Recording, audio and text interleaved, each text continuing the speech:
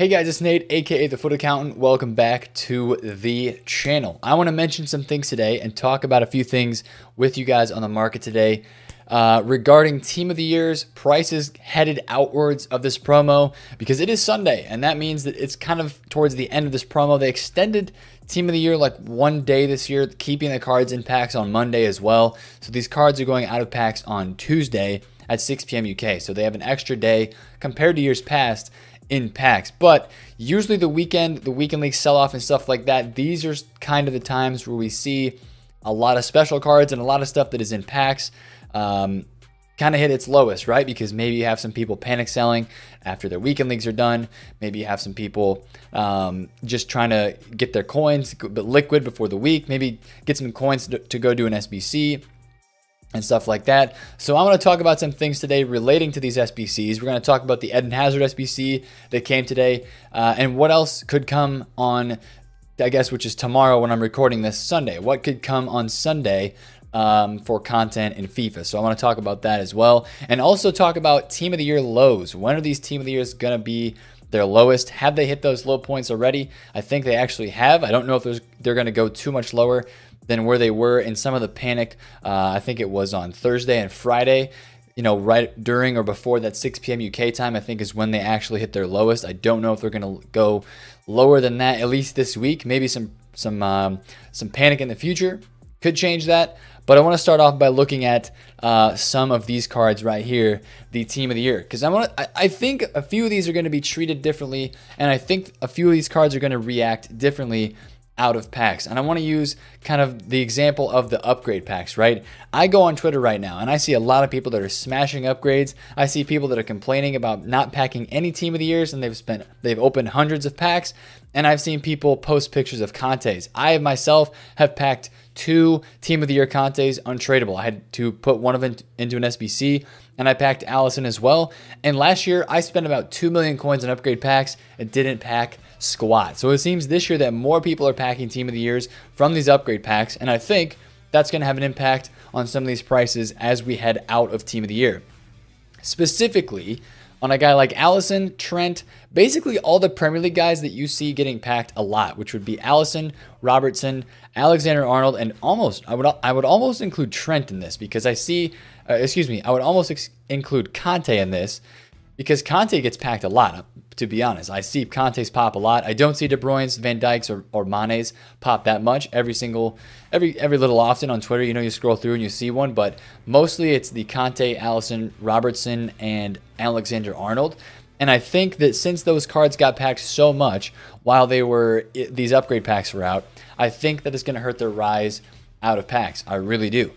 I really do think it's going to hurt their rise out of packs because some of these cards, yes, they are very good, but a lot of people have them untradeable because they ripped these upgrade packs or they saved packs and they opened them and they were able to pack these cards untradeable. They just seem to have a higher drop rate. And you know, when people have those cards in their clubs already, they don't have to go out and buy those cards for their teams and spend coins to go do that, so their prices don't rise as much on the market. So Trent's just chilling kind of around 1.0 something. If you can get this guy around 1 million coins, I don't think there's going to be a lot of panic for this guy's Player of the Month SBC on Monday.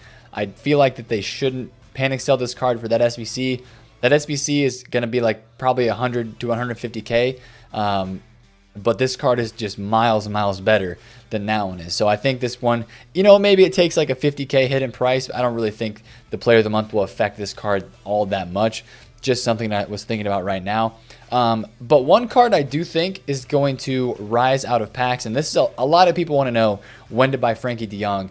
And I'm here today to tell you that, you know, I think the lowest price has already came and gone. Frankie de Jong hit a low point of like 165. I saw a few of them in the listing on the panic. What was it, on Wednesday or Thursday? Actually, it was Friday too. Thursday, his panic was a little bit lower. Let's take a look at this on Footbin. Friday, his panic was low, but I think Thursday, his panic was a little bit lower right before the 6 p.m. drop. When everybody was opening those packs on Thursday, kind of around that 6 to 7 p.m. time range, he might have hit his lowest. But he was still 1675 on Friday right before, you know, all that stuff happened. He's 173 right now. So he's about 50,000 coins-ish, a little bit more than 50K expensive than what he was at his cheapest point.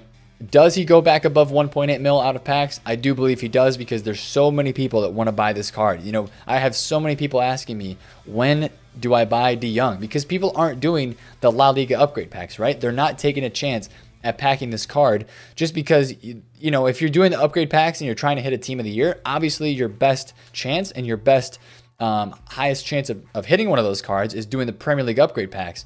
So not many people have packed this card just for the fact that not many people are doing those upgrades. So I think this card could have a nice rise out of packs because so many people want it.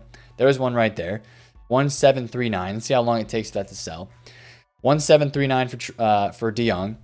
And so many people want this card because they got to link their Messi somehow, right? Player of the month Messi has an impact on this card because so many people have that Messi.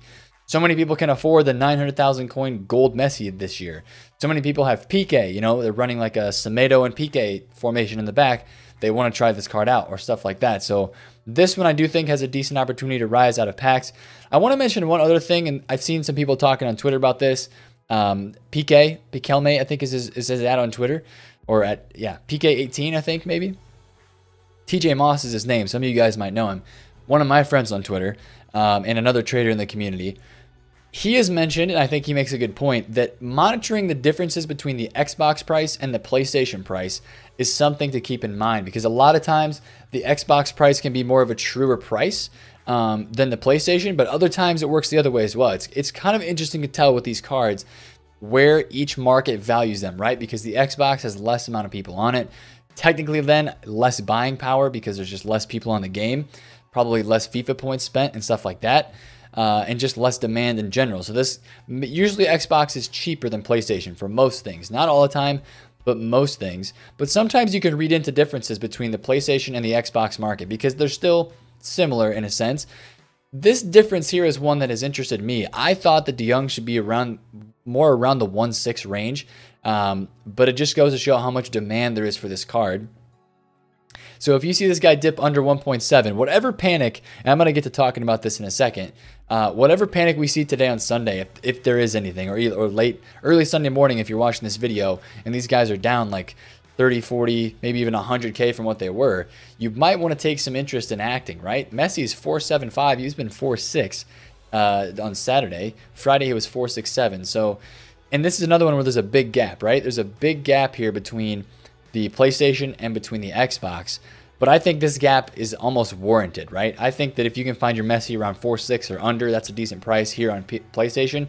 Just because I feel like the market wants that Messi and has more demand for that Messi than the Xbox does, just because of how the markets are different. But regardless, for a lot of the team of the years, I know this guy is somebody. Ooh, there's a nice undercut right there. Somebody gonna bin that right away? Like a 10. Oh, look at that, like a 20K undercut, man, getting binned right away. 175 most of them are at, and that gets bought at 173. So people are on the market and people are watching these cards because they want to buy them so bad for their teams and they want to rock with them for a while, which I get that, right? Again, I would just be careful. Will they rise out of packs? Possibly.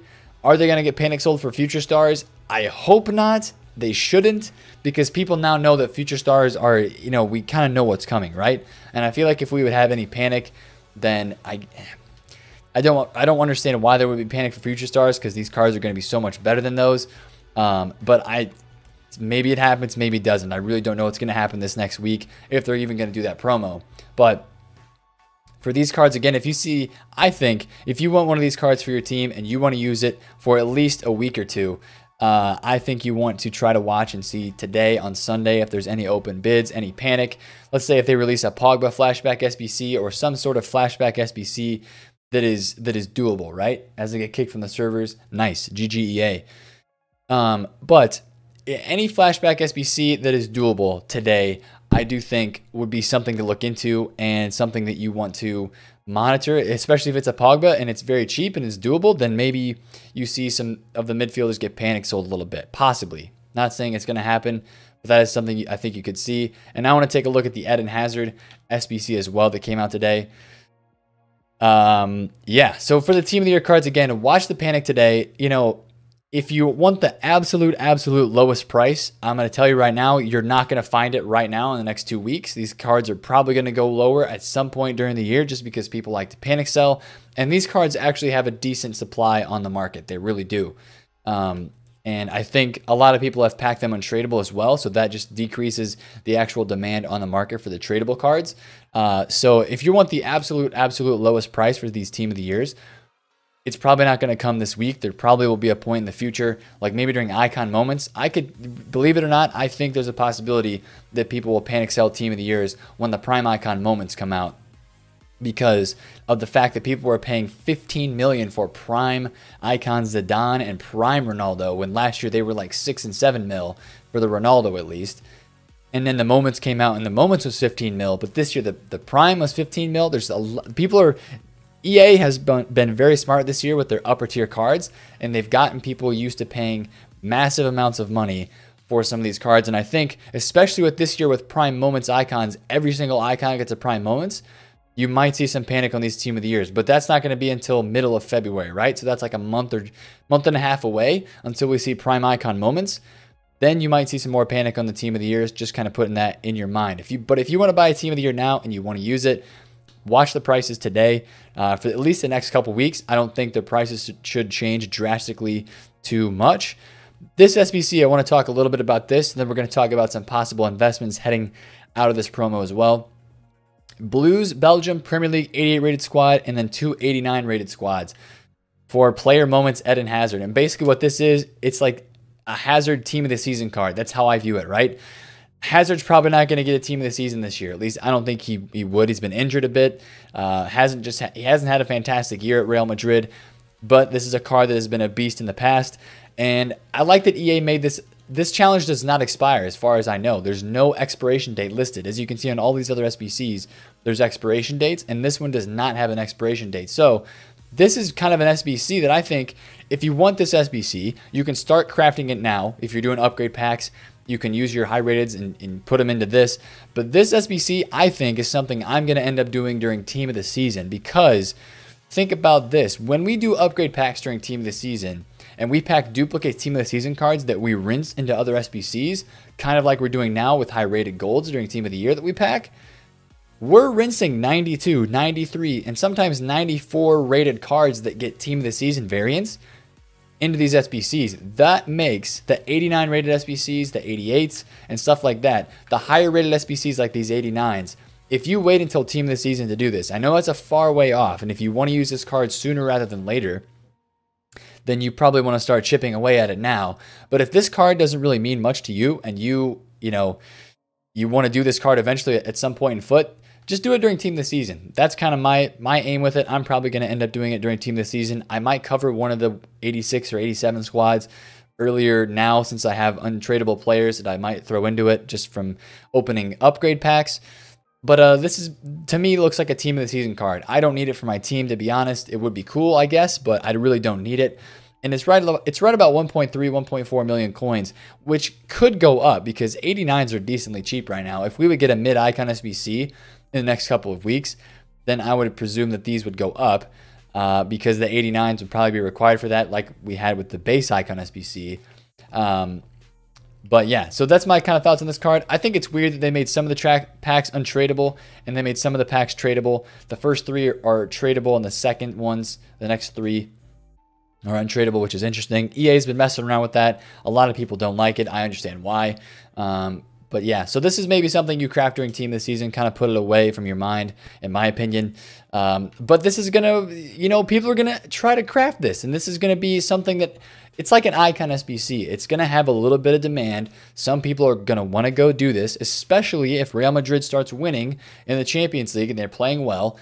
They're going to want to go do this SBC, and it's going to basically be an icon SBC for the matter that the icon or the high rated golds on this game are going to have a little bit of consistent and continuous supply. There's always going to be a little bit of supply for some of these high rated golds because of that SBC, and especially for this next week, the base icon and the other ones that have been out. I've done some of the SBCs, like I've done Bernardo Silva. I've almost done with Flashback David Luiz. There's another one. I think there's another one. Who was the other one? Luis Suarez Player of the Month is a new one that's out. So a lot of these SBCs are out right now, and since people are crafting upgrade packs, a lot of people are doing them, right? And that's why I think stocking the club with the high-rated golds could be a good move. this week. And I'm going to say do it probably today, because a lot of people are going to start talking about this. What can we do on trading after this promo is over? What's going to rise after this promo? What's going to happen with future stars and stuff like that? I think that this week it might be a decent opportunity to pick some of these cards up on bid. We're talking 86s under 14K, 87s under 20,000 coins, which they are right now. 88s under 25 is fantastic. 89s, these are up a little bit today. I think people are doing hazard because these were like 31 or 32K. These are up a little. And then maybe if you can snag yourself a Ter Stegen closer to 40 if possible, that could be good. I think Modric ballooned today thanks to that SBC as well. Let me take a look at that really quick. 90 rated Modric. Yeah, he was 46K earlier today, and he's boomed up to 55 thanks to that SBC from Eden Hazard. So I think a club stock is a great thing to do right now. And if you want to buy more than one and do more than a club stock and invest in these cards for their value and put a bunch of them on your transfer list, I would focus on the 85s and the 86s because those are the most consistently required ones. 85s at 8,000 coins for a lot of them are pretty good, especially if it's a Prem or like a good league, good nation with the good links and stuff like that. But I'm probably going to be stocking the club with these today on Sunday, because I think that when all these promo packs stop and all the supply from people opening packs stops and more SBCs come out, that these cards could rise. And I would even advise you, if you can get on some of these bids, like, well, let's look at Rakitic.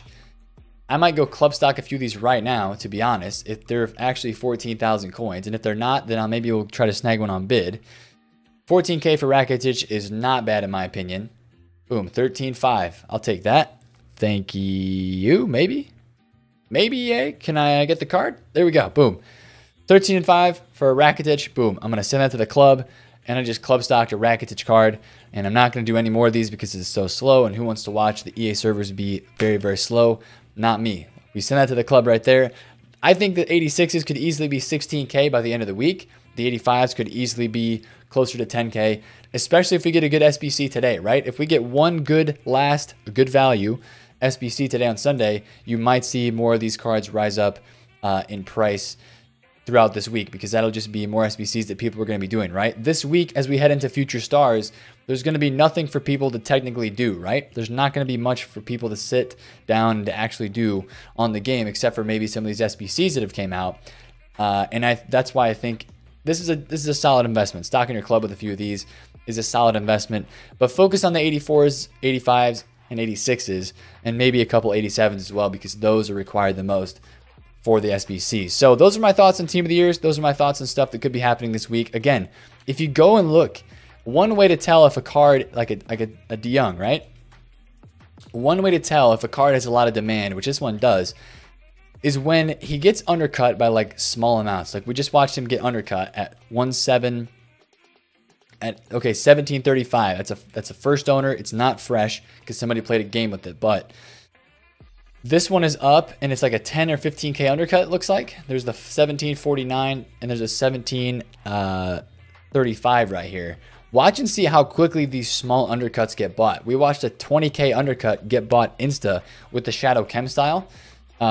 So just watch that kind of stuff. And watching a card like this at the 59th, watching the open bids and seeing how high the open bids go and how much people are willing to pay for an open bid is also very important. Like I might add this to my watch list, and this might get bidded up over the actual buy now price just because people want the card that much. They're willing to pay for it because it's right in front of them and it's easy. Watching and see the demand, how often the undercuts come up and how quickly they get bought can really be a good indicator of how much demand a card has and how many people want to buy it, therefore how much it could rise out of packs. So just think about that as you're looking at these cards. But I think De Jong, out of all the Team of the Years, De Jong, Messi, Mbappe, and possibly Van Dijk and Ronaldo would be the ones that I think would be rising out of packs the most. And I throw Ronaldo in that bunch because this card is just demanded. It's so high. The demand for this card is literally so high. 6.8. I think I went down too low. He's right now 6.85 mil. He was 6.7 at one point earlier today. Buy it now. Boom, there's one with a bid. I bet this one here with the open bid of 6.7 gets bought as well. I think this card could be over 7 million coins literally next week, possibly. This could bring some hype back to Ronaldo's name, as you guys know. Hasn't been used a ton in this FIFA. It hasn't been as quote-unquote good as in years past, but I think this card could bring him some hype. So those are my thoughts on Team of the Years. Hopefully we get a big-time SBC today, like a Pogba, Pogba would be like, cap off this promo with the Pogba, please, EA. Hazard's okay. This Marcelo was not the best. Bernardo Silva was fantastic, right? David Luiz, okay. Give us one more flashback SBC today that is good value, juice the card, and don't make it too crazy expensive like you did Hazard today, all right? That's all that I'm asking from EA Sports, all right? Thank you, and please do that for us. If you guys are still ripping these upgrade packs like I am, good luck. Send me your blues on Twitter. If you get pictures of them, send me those pictures, of course. That link is down below in the description. If you enjoyed today's video, smash a thumbs up on it. Comment down below, of course, if you have any questions. And subscribe to the channel if you're new, all right? It's been Nate, the Foot Accountant. I will catch you guys later. Peace out.